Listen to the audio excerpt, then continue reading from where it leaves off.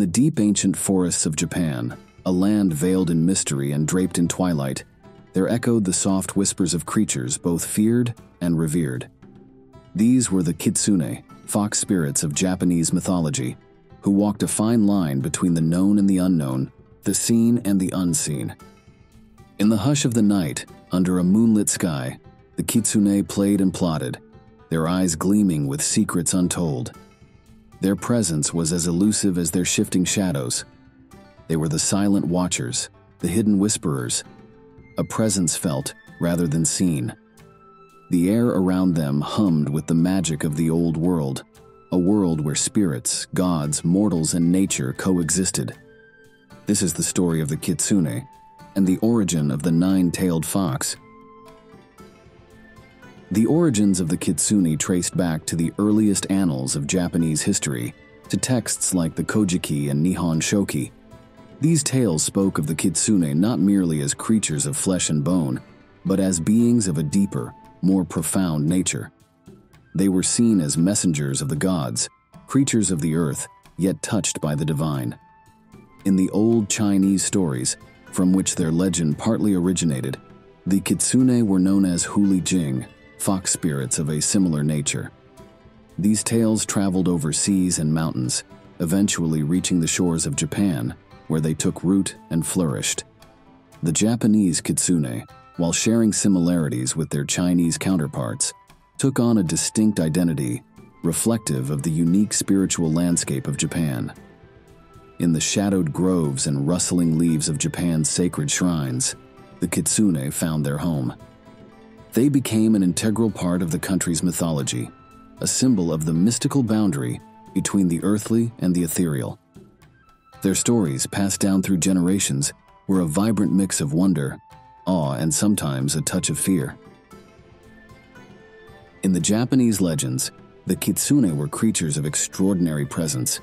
They fell under the category of Yokai, which was a class of supernatural entities or spirits in Japanese mythology.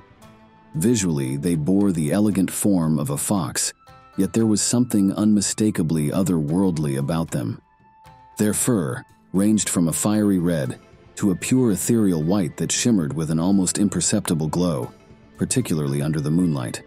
Their eyes, deep and knowing, seemed to hold centuries of wisdom, flickering with intelligence that transcended the ordinary. They would sometimes be depicted as, or take the form of a human woman, to interact with the human world as they saw fit. The Kitsune were not bound by a singular nature. Their personalities were as varied as the leaves in an autumn forest, making them one of the most unpredictable and fascinating figures in Japanese mythology. They existed in a state of moral ambiguity, being neither entirely evil or good.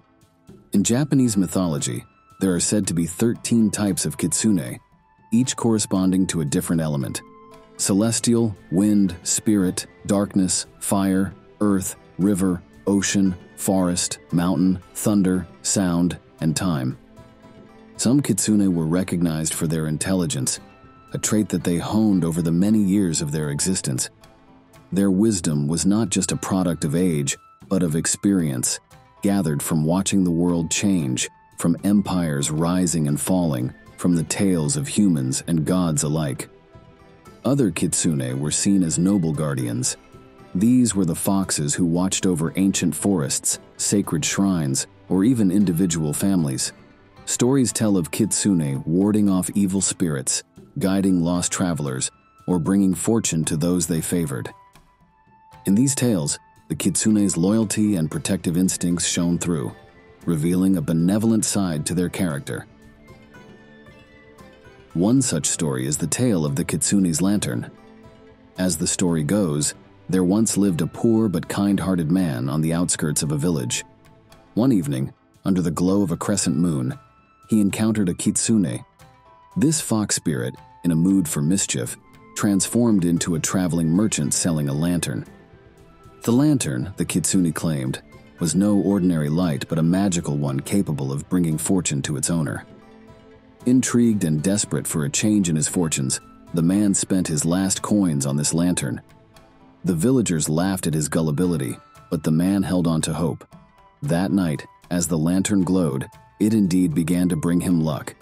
His crops grew abundantly, and lost treasures were found in his field, and soon he became the most prosperous man in the village. The twist, however, lay in the true nature of the lantern's magic. It wasn't the lantern that changed his luck, but his belief in it. The kitsune, pleased with the lesson imparted, revealed itself to the man, offering him a glimpse into the mystical world of the kitsune. This tale, passed down through generations, reminds us of the power of belief and the unexpected ways in which fortune can smile upon us. Conversely, there were kitsune known for their mischievous and deceptive nature, which was as much a part of them as their bushy tails. They could be benevolent, using their cunning minds to guide lost souls or to teach a much-needed lesson to the arrogant. Yet they could also create illusions that led the greedy or the cruel astray, their tricks serving as poetic justice in the human realm. The kitsune's deceptive nature and benevolent nature was shown in the tale of the invisible silk robe, a story that intertwined the allure of magic with the perils of human desire and greed. In this tale, a kitsune, intrigued by the nature of human greed, presented a poor farmer with a gift, a robe woven from the finest silk, light as air, and as shimmering as dew in the morning sun. The kitsune revealed that this robe had the power to make its wearer invisible.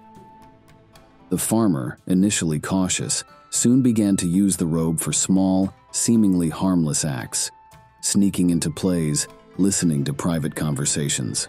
However, as time passed, his actions grew bolder, greedier.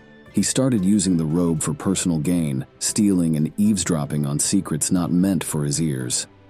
One day, as the farmer sat in the village square, invisible and smug in his ill-gotten success, the robe suddenly vanished, leaving him exposed and humiliated. The villagers, realizing what he had done, scorned him for his deceit. The kitsune watched from afar, its point made. The robe was not just a magical garment but a test of character, a lesson in the dangers of letting greed and desire overtake one's moral compass. In the pantheon of Japanese deities, Inari stood as a pivotal figure, the god of agriculture, fertility, protection, and prosperity. It was with Inari that the kitsune found their most profound connection. Revered as the messengers and protectors of Inari, the kitsune were a link between the divine and the mortal world. This bond was celebrated and honored at Inari's shrines, which dotted the Japanese landscape. These shrines were sanctuaries, not just for humans, but for kitsune as well. Stone statues of kitsune, often adorned with red bibs and holding keys or sheaves of rice in their mouths, stood guard at these sacred places. They were more than mere representations. They were believed to be vessels for the kitsune's spirit, a physical manifestation of their protective presence. People from all walks of life would visit these shrines, offering prayers and tokens in the hope of receiving blessings. Farmers sought bountiful harvests, merchants prayed for prosperity, and many came seeking wisdom or protection. In return, it was believed that the kitsune, as divine messengers, carried these prayers to Inari, acting as intermediaries between humanity and the gods. During festivals dedicated to Inari, the kitsune were celebrated with great reverence. There were dances and rituals performed in their honor, stories told of their deeds, and offerings made to please them. In these moments, the kitsune were more than just myth. They were a vital part of the spiritual fabric of Japanese life, bridging the gap between the tangible and the intangible, the human and the divine. In the tale of the White Fox of Shinoda, it showcased how some kitsune were revered by the people of ancient Japan. As the story goes, in the forests of Shinoda, there lived a white fox, revered as a guardian spirit by the local villagers. Its coat was as pure as snow, and its eyes shone like the clearest of winter nights. One fateful day, a hunter, new to the region and unaware of the fox's revered status, killed the white fox, mistaking it for a regular animal. The village was struck with grief and dismay at the loss of their guardian spirit. Realizing the grave mistake, the hunter and the villagers sought to make amends. In honor of the fallen fox, they built a shrine, the Shinoda Shrine, dedicating it to the spirit of the white fox. They believed that by honoring the fox, they could appease its spirit and seek forgiveness for the thoughtless act. Over time, the shrine became a place of pilgrimage, attracting people from far and wide who came to pay respect to the spirit of the white fox. According to Japanese folklore, the kitsune were beings of extraordinary power, their abilities as varied and profound as the stories told about them. The art of shapeshifting was perhaps the most famous of the kitsune's powers.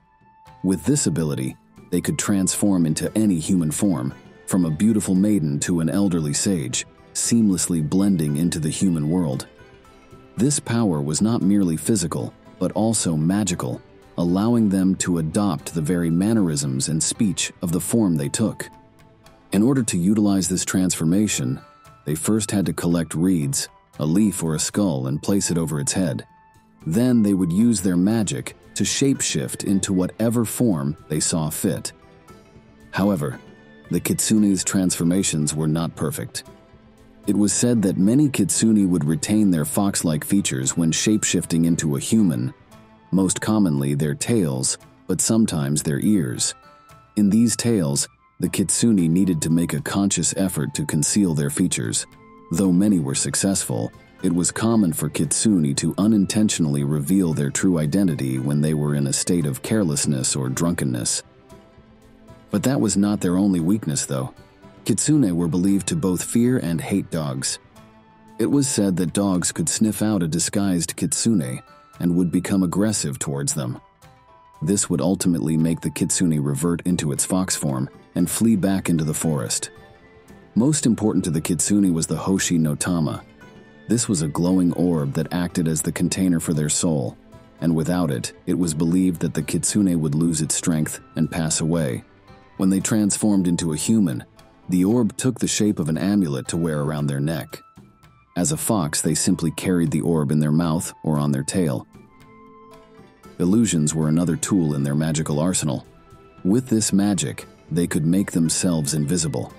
But more commonly, kitsune conjured visions and sounds, creating enchanting, dreamlike scenarios that captivated or misled humans. They could even manifest dreams into those who were sleeping, attacking their very subconscious. These illusions were so convincing that they could alter perceptions of reality, leading even the wisest to question their senses and sanity. During these spells, some kitsune would take advantage of the opportunity and drain the energy and life force of the unsuspecting victim, much like a vampire or a succubus. The kitsune, these powerful beings, despite their magical prowess, were not beyond the reach of spiritual influence. Even though they were known for their trickery and enchanting spells, they held a unique susceptibility to the forces of faith and sacred rituals. In many tales, it is said that Buddhist prayers and Shinto rituals held a particular power over the kitsune. Monks and priests, armed with their deep spiritual knowledge, could ward off a kitsune's trickery or even break their magical spells. In some stories, the mere presence of sacred artifacts or the chanting of holy sutras was enough to reveal a kitsune's true form or banish them from a place they had been haunting. Central to their identity was the number of tails they possessed. A kitsune could have up to 9 tails, which most commonly symbolized their age, wisdom, and magical prowess. A kitsune with fewer tails were considered younger and weaker than those with more tails. A 9-tailed kitsune, however, was a sight to behold. They were creatures of immense power and ancient wisdom, often regarded with a mix of awe and reverence. Those with fewer tails were said to have less control over their magic, which meant when using powers, such as shapeshifting, they could not maintain that form as long as their more tailed counterparts. The kitsune were also capable of producing the kitsunebi, or foxfire. It was a unique and mysterious aspect of their magic. These ethereal flames, often blue or green, could be seen flickering in the night, especially near cemeteries or in the forest. They were both a beacon of the kitsune's presence and a display of their mystical power, a merging of the eerie and the sublime. The foxfire were often used in kitsune weddings. On certain nights, when the moon cast a gentle glow over the fields and forests, villagers would sometimes see these flickering lights moving in a procession through the darkness. According to legend, when a kitsune found its mate, They would marry in grand ethereal ceremonies attended by other fox spirits. These weddings, though rarely witnessed by human eyes, were said to be spectacular affairs with lights dancing through the night as the kitsune celebrated their union. The villagers held these events in high regard, considering it a good omen to observe signs of a kitsune wedding. However, there was a catch to this auspicious event. It was believed that speaking about the wedding out loud would bring bad luck or even misfortune. Despite the kitsune's capacity for mischief and deception, they were not heartless. They were beings of deep emotional complexity, capable of forming genuine bonds with humans. There exist numerous Japanese tales about the kitsune playing a central role in the dance of love and seduction. While kitsune were capable of transforming into anyone, they were particularly renowned for impersonating beautiful women. Common belief in Japan was that any woman encountered alone, especially at dusk or night, was very likely a kitsune. In many tales, a kitsune would choose to spend its life in the human world, feeling the full spectrum of love, joy, sorrow, and loss that came with such a choice. In these stories, some kitsune would take on the role of a devoted wife, only leaving once their true identity had been discovered. It was said that children born from this union were gifted with supernatural abilities or immense physical prowess. This ability to transform into a human female made them adept at navigating the complex world of human emotions, leading to stories that intertwine the supernatural with the mundane. Here are a few stories that talk about the kitsune's seduction and love of man. Tamamo-no-Mae. Tamamo-no-Mae's tale is one of the most captivating in the annals of kitsune lore, a story that intertwines beauty, power, and tragedy. She was a kitsune of exceptional beauty and intelligence with a charm that transcended the ordinary. Taking the form of a breathtakingly beautiful woman, she entered the imperial court, quickly rising in ranks due to her wit and elegance. Her presence at court was like a radiant sun, captivating everyone, from the lowest servant to the emperor himself. She became an esteemed courtesan, known not just for her beauty, but also for her profound knowledge and artistic talents. However, beneath her enchanting exterior lay her true identity as a kitsune, a secret she guarded closely. As time passed, a series of mysterious and unfortunate events began to plague the court. The emperor fell gravely ill under mysterious circumstances, and suspicions arose. A wise onmyoji, specialist in magic and divination, was called upon to uncover the cause of these calamities. Through his spiritual insight, he revealed Tamamo-no-Mae's true nature as a kitsune. The revelation sent shockwaves through the court. The once revered beauty was now seen as a malevolent spirit. The story culminated in a dramatic and tragic confrontation, where Tamamo-no-Mae's enchantment was broken, and her true fox form was revealed. Her fate, as told in various versions of the tale, often ends in sorrow and mystery, leaving a legacy that continues to be a subject of fascination and speculation. Kuzunoha, the kitsune.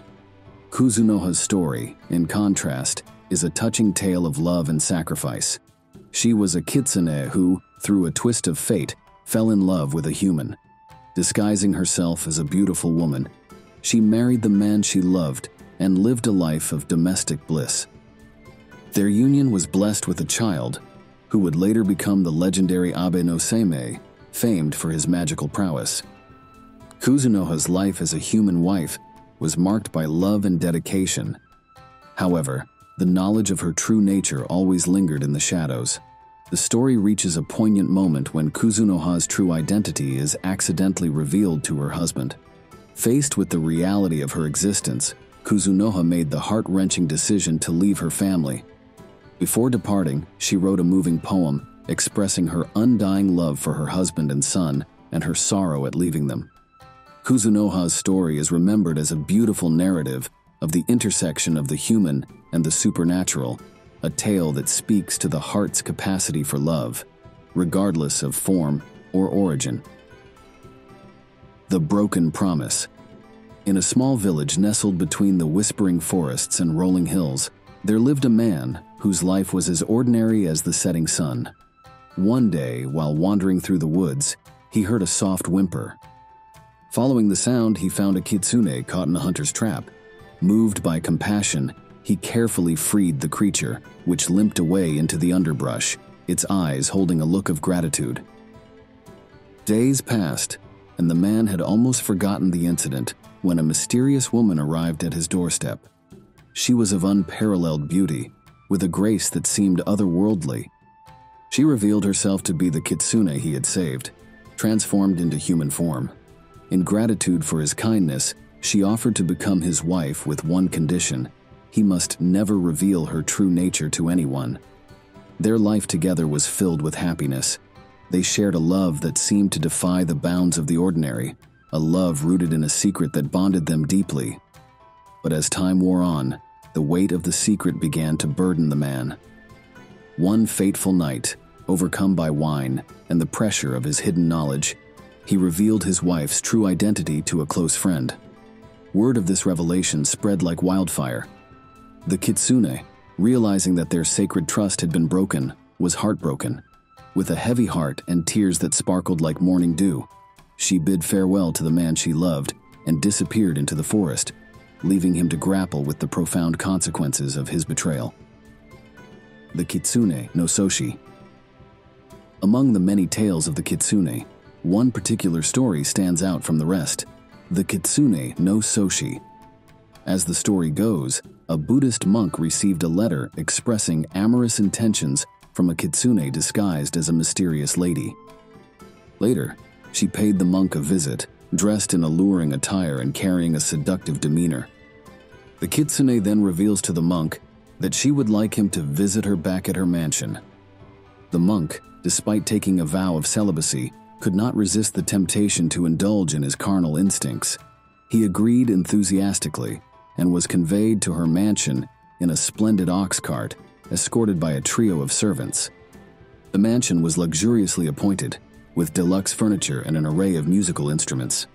There were numerous male and female attendants, all of whom seemed to enjoy indulging in feasting and drinking. The monk, who was seduced by the splendor of such surroundings, succumbed to the temptation to enjoy this decadent lifestyle. The monk spent what he believed to be years there until one day he heard someone pounding at the gate.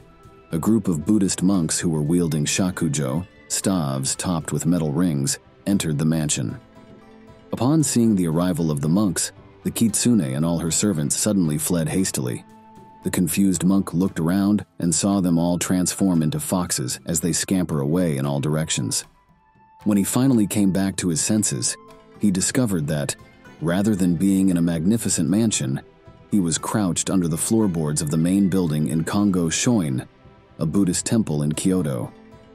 What he had imagined to be beautiful blinds and tatami mats were nothing but pieces of rough matting made of straw and reeds. The musical instruments he hallucinated were horse and cow bones, and the serving platters and dishes were only broken saddles and skulls. He discovers that his clothes were patched together with pieces of old and dirty paper, and that his whole appearance was so haggard and ridiculous that the children who were playing nearby clapped their hands and started to dance with glee when they caught sight of him crawling out from under the temple building. In that moment, a samurai who knew the monk was passing by and stopped to see what all the commotion was about. When he asked the monk what had happened, the monk was speechless. The samurai removed the rags the monk was wearing and gave him his own upper robe, but because the monk was so tall, his legs remained exposed. Ashamed, he finally went back to his home village. Although he believed he had been gone for 7 years, he soon learned that he had spent only 7 days living under the temple. Each of these stories showcased the kitsune's ability to navigate the human heart. They were not just creatures of magic and might, but also beings capable of understanding and influencing the deepest human emotions. These tales of kitsune seduction often carried moral lessons. They were not just stories of deceit, but also narratives that explored the complexities of emotions and relationships. The kitsune, in their guise as humans, experienced the full spectrum of love, jealousy, joy, passion, wisdom, and sorrow. As we draw the curtains on the mystical world of Kitsune, it becomes clear that these enchanting fox spirits are much more than mere characters in Japanese folklore. They are symbols of the intricate dance between the natural and the supernatural, a dance that has captivated human imagination for centuries. Their stories, rich in lessons, symbolism, and moral dilemmas, reflect the deep human fascination with the mysteries of the world around us and the unseen forces that shape our realities. The varied personalities of the Kitsune, ranging from benevolent guardians to seductive tricksters, mirror our own complex human nature. They remind us that every being, every entity has many layers, and that understanding these layers requires insight, empathy, and often a willingness to look beyond appearances. In conclusion, the Kitsune stands as a captivating figure in Japanese folklore, a creature that embodies the combination of the physical and the ethereal. Its legacy continues to intrigue and inspire, serving as a window into the rich and mystical human interaction with the unseen forces of nature and spirit. Thank you all for watching all the way to the end. I hope you enjoyed this as much as I enjoyed making it. What did you think? Did I miss any details? Let me know in the comments below. If this is your first time watching one of my videos, then welcome to the channel. I hope I earned a like and subscription in your eyes. If not, that's okay. I'll keep making videos until I do earn it. If you're a returning viewer, thank you so much for your continued support. I truly appreciate all the views, likes, subscriptions, and kind words and messages. Without you, this channel wouldn't be here today. That's it for now. I hope to see you all in the next one.